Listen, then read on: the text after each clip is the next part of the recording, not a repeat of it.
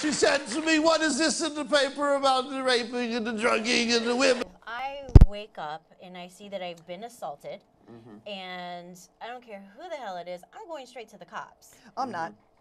I'm getting my fucking gun, tracking him down and killing him myself. I'm not gonna bother with a court case and go through 2 years of that shit, and then at the end some fucking man on the jury says, I don't believe you. No way. I'm just gonna go and I'm gonna find him and I'm gonna beat the shit out of him and probably chop it off. Well, I have kids, so I can't And then he go can to arrest jail me right and away. go through court.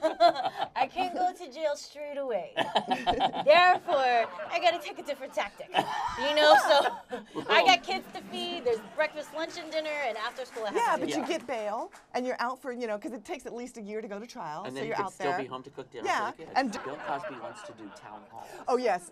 What was that for? Oh yes, to teach men how to prevent getting accused of rape. Falsely accused. Yes, like and the female athletes lawyer that was sitting next really? to I the didn't hear male that. lawyer of his said, yes, because even a brush on the shoulders can bring up sexual harassment charges. And I wanted to slap her across her face. I was like, shut up, bitch. It's things like that. That is not sexual harassment. This is sexual harassment. And you muddying the waters is not helping Bill Cosby.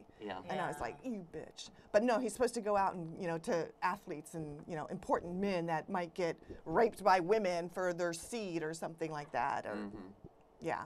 But I think that was all just jack off. I don't think he's actually going to do it. Yeah. I think it was just the lawyers talking and shit. Yeah. I wonder if he'll bring Jello pudding pops. Ooh, yeah. Yeah.